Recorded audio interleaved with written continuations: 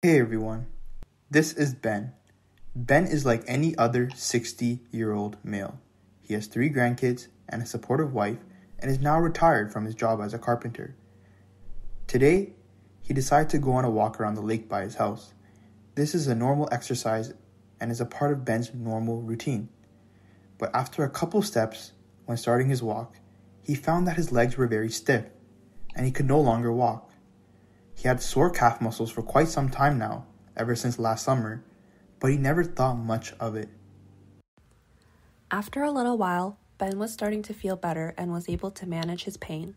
However, this improvement didn't last long, as one day, Ben had extreme difficulty getting out of bed and could not move around his house easily.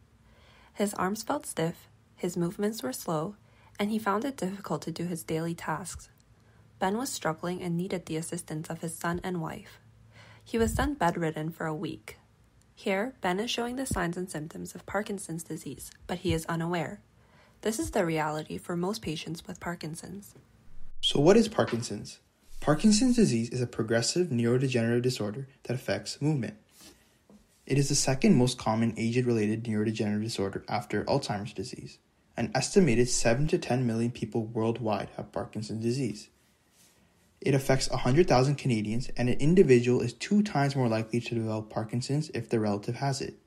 Additionally, 1 in 40 individuals develop Parkinson's in their lifetime, and it is more common in males than females. Parkinson's disease has a drastic effect on patients' quality of life, as social interactions start becoming more difficult as it progresses. As we saw with Ben, the signs and symptoms include stiffness of the limbs, slowness of movement, loss of automatic movements, which are movements that are made without conscious thought, such as blinking and swinging of the arms while walking, impaired posture and balance, and tremors in various joints such as fingers or hands. As a result, these symptoms can be broken down into 3 main ones, including bradykinesia, which refers to the slowness of movement. It encompasses akinesia, the lack of movement, and hypokinesia, the smallness of movement. Another major symptom is tremors.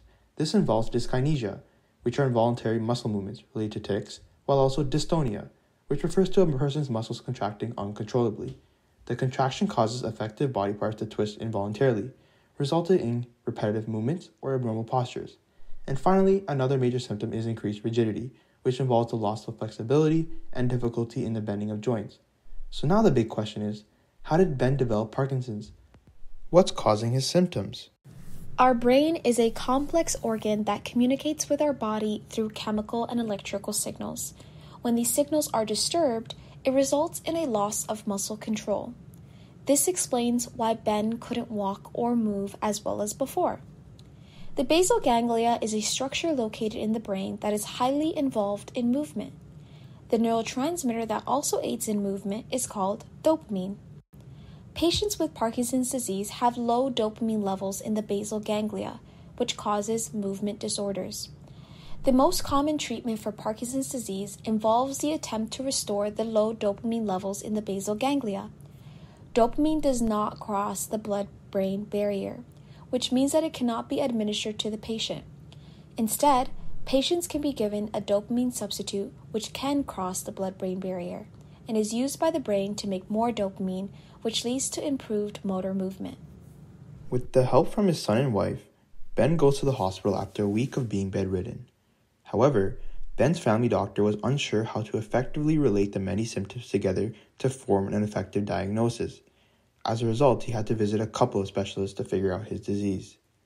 Finally, after months of waiting and seeking various specialists, Ben got an appointment with a neurologist.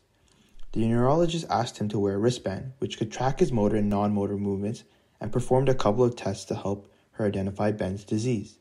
With the combination of the two, she was able to diagnose him with Parkinson's disease. By this time, on top of the symptoms he had developed earlier, he has also developed many non-movement symptoms that aided in the diagnosis of his condition. He described feeling lonely and sad at times, and feeling a surge of overwhelming panic. These are symptoms of depression and anxiety, which are non-movement symptoms of Parkinson's. He also displayed excessive drooling and cramping whenever he had his naps or when he ate.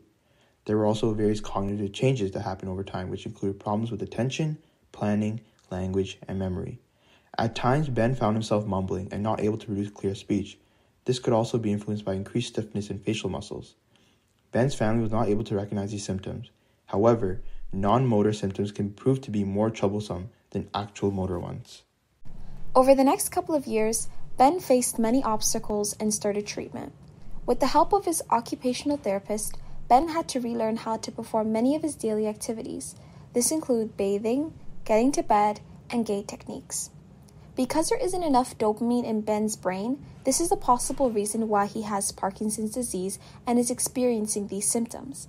To help increase dopamine levels, he was prescribed a medication called carbidopa-levodopa, which is considered the most effective medication and is used to treat symptoms of Parkinson's disease.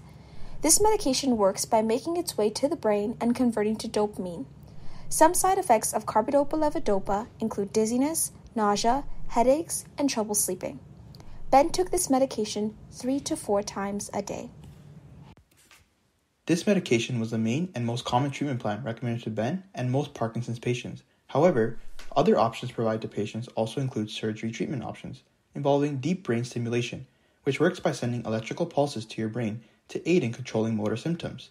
In addition, alternative therapies such as yoga, acupuncture, physiotherapy, and occupational therapy are also recommended to many patients. There are no main causes that have been proven to cause the development of Parkinson's disease.